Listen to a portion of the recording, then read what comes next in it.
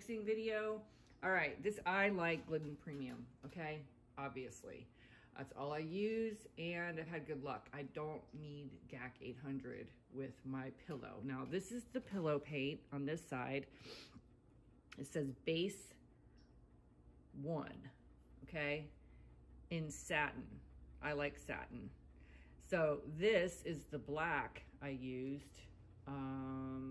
And I think I got this at Home Depot or Lowe's. I'm not sure which one, but both these pillow paints I've had very good luck with.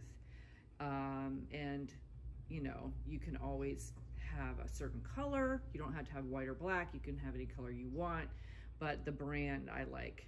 And I use the same brand for my base 3 for mixing my colors. Glidden Premium base 3. This is semi-gloss.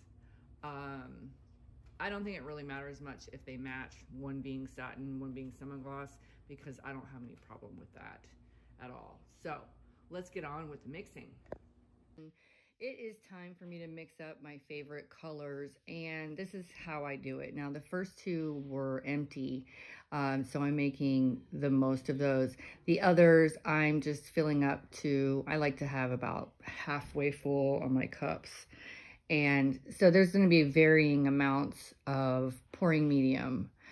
So that's the base 3, and I just have it in a convenient jar. And then I put that in first, and then I go with my pigments. Now I did 2 scoops in the ones that don't have any, that were empty to begin with. And then others I'll do 1 scoop if I only added a little bit, like if I'm just kind of like topping it off. These colors are mostly Colour Arte Bling It's, Extreme Pastels. And you guys, honestly, like I've been using this exact color palette for 2 weeks now, and I'm using like a pop of color on top of it to change it. So like a bright pink, and then, you know, so it's just, this color palette is really, really working for me. Okay, anyway, I'm stirring, putting the pigment in. At one point I get my husband to come over and like stir these, you know, it's just kind of boring watching me stir the pigment into the base 3. And yeah, I'm passing them off here, stillers.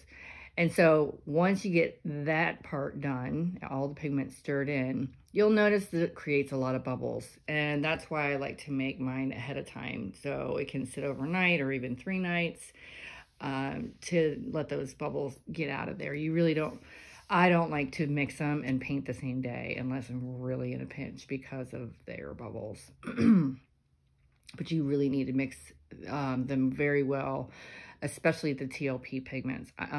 They don't dissolve quite as good as the Colour Arte stuff. Okay, so now this is step 2 of this process. The Sonja Gloss Varnish. I get this on Amazon, and that little bottle has lasted me forever. And I just put a little squirt in each one. I don't measure. Okay, guys, I don't measure. And you see my videos, I'm getting great results. So yeah, stir that in. And then that's it. Put it all away.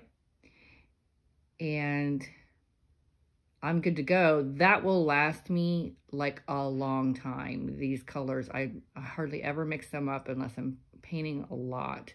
And I store them. Okay, now we're gonna make some cell activator. This is the Australian Floetrol. I buy it on eBay. That bottle has lasted me over a year, okay? I do not go through cell activator like crazy. A little goes a long way. And yeah, I pay for it. I mean, it's kind of expensive on eBay. I can't remember exactly what it was, but you know, obviously you're shipping it from Australia. It takes 2 weeks to get here or more, especially these days. And then I'm using the Artist Loft Copper. Otherwise, I like to use Amsterdam. And that is a 3-to-1 mixture of that plus the paint. And it feels thin. It's supposed to feel thinner than the colors on the right. That's what makes it activate. Okay, everyone. So there you go. We covered the pillow paint, we covered the colors, and the cell activator. And then you have everything that you need after that, and you can start creating. So I hope this helped you guys understand what pouring mediums and everything that I use for the Shelee art technique. And if you have any questions, please comment below. Don't forget to subscribe. Bye now.